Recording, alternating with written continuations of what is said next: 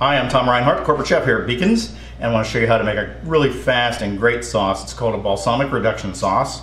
And we're going to start off with just a saute pan. I'm using a nice big wide one, has flared sides. I'm going to take a bottle of just store-bought balsamic vinegar, nothing really special. This is the Colavita brand, and you can get it pretty much in any store. Colavita is one of the largest importers of Italian products here in the US.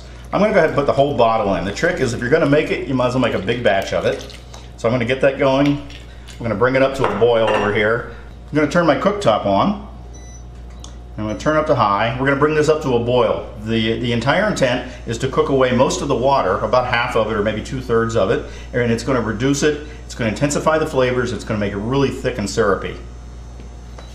Now you can add, you'll see a lot of times recipes will call for adding herbs, garlic, shallots to it, but by using just straight balsamic vinegar, you get a lot of versatility. You can use it for a dessert sauce later on, you can use it for a meat sauce, you can always add the other flavors later on, but it gives you a lot of versatility in the sauce right now. It keeps really well in a plastic squeeze bottle in your refrigerator.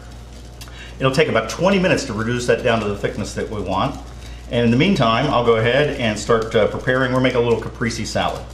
So I'm going to slice up some tomatoes here, maybe a little mozzarella cheese,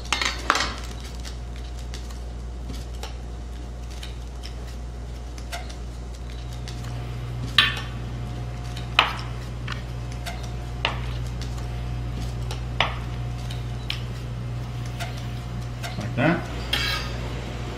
After about 20 minutes of boiling away, you'll notice that it's lost about half of its liquid. I'm going to turn it down to a light simmer there, and you can see the line where the original level was on the liquid. It's gone down to about half that amount.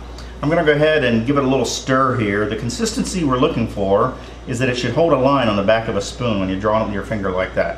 So that's about as thick as we want it. Keep in mind that as it cools down, it will tend to thicken up a little bit more, and it's really important not to burn it.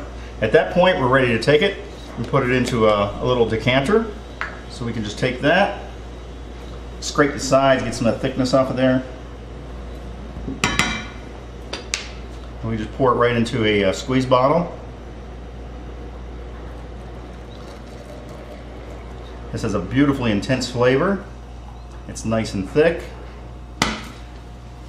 It's great for putting on steaks. You can put it on ice cream, strawberries.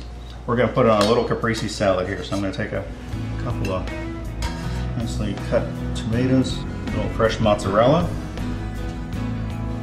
shingle them and alternate them.